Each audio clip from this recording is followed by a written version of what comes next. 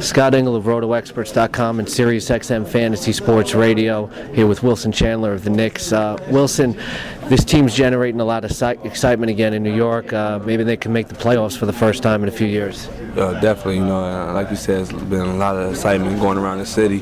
Locker room, everything, everyone's ecstatic. So, definitely happy for that. Just pumped to get the season started and see how they make out. Raymond Felton coming over to the Knicks, running an up-tempo game. I guess you guys are geared to have a lot of fun and scored a lot of points this year. Definitely, Ray's a good point guard. He's going to do a great job. I think so. I'm looking forward to playing with him. And just see what happens.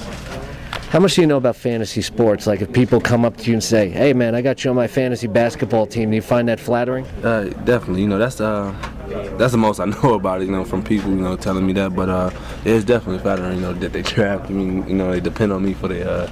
I guess how they do the points. I don't know how they do the points, but for that. So, like multi-category, like steals, stuff like that, 3-pointers. Yeah, so it's definitely it's good to hear.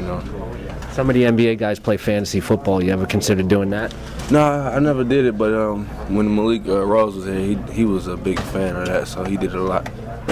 So Amari Stoudemire coming over here, it's a very friendly situation for him. You think he's going to fit in quickly and put up a lot of big numbers right away? Definitely, and it's preseason. Obviously preseason is the workout thing, but as soon as the season starts, he's going to be himself like he played for D'Antoni, in his earlier years. So he's going to fit right in.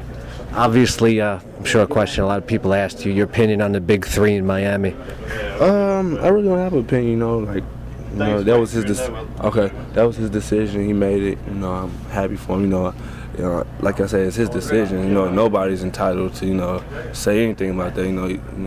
He's earned it. And I think people should just let it rest and just let it play out. More from a perspective of how exciting is that going to be when they come in, when you guys face them? It's going to be an electric atmosphere. Oh yeah, it's definitely going to be a good atmosphere.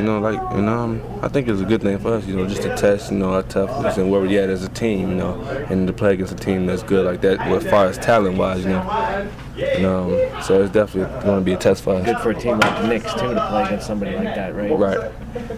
Thanks a lot for the time. Appreciate it. Thank you.